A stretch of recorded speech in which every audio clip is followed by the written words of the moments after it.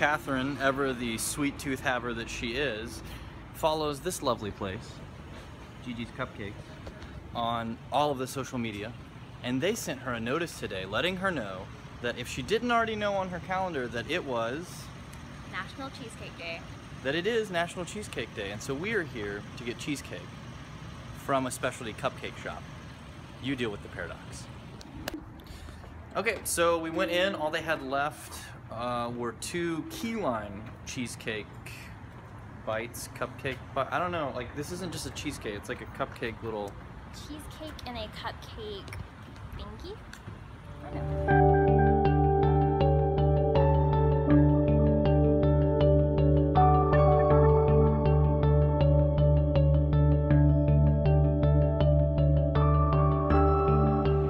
Are you gonna take the first bite? Ooh, it's cold. Sure.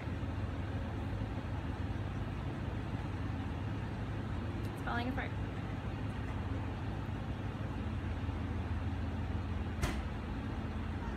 So what's this here in the middle? That would be the key lime part of the key lime thing too. Is it like a candy or is it frosting? I really don't know. It's not a candy. It's more like a frosting. It's good. I think Josh should try some. Let me check my makeup and my reflection. No? Okay. We're rolling. Hold it over the box. Getting pushy over here. And it's on camera, just so you know. And it still fell on the table. Oh, he wastes the cheesecake. I didn't waste it, I ate them. Good. We eat all the cheesecake here. Get the green. I got some of it. Calm down, Miss Blossom. So, how is it? Yeah, it's really good.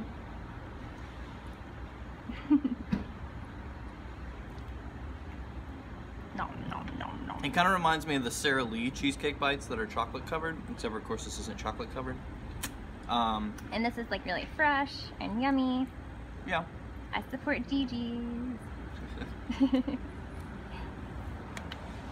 Take a big bite. I did. I know. Get it in your beard.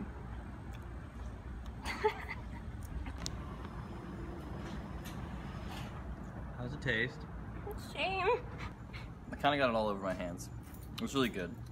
I definitely suggest that if you can get one of their cheesecakes or try one of the recipes for a cheesecake made in a cupcake tray, that's the words I was looking for earlier, you should, because it's neat to already have like a personal little serving made up for people.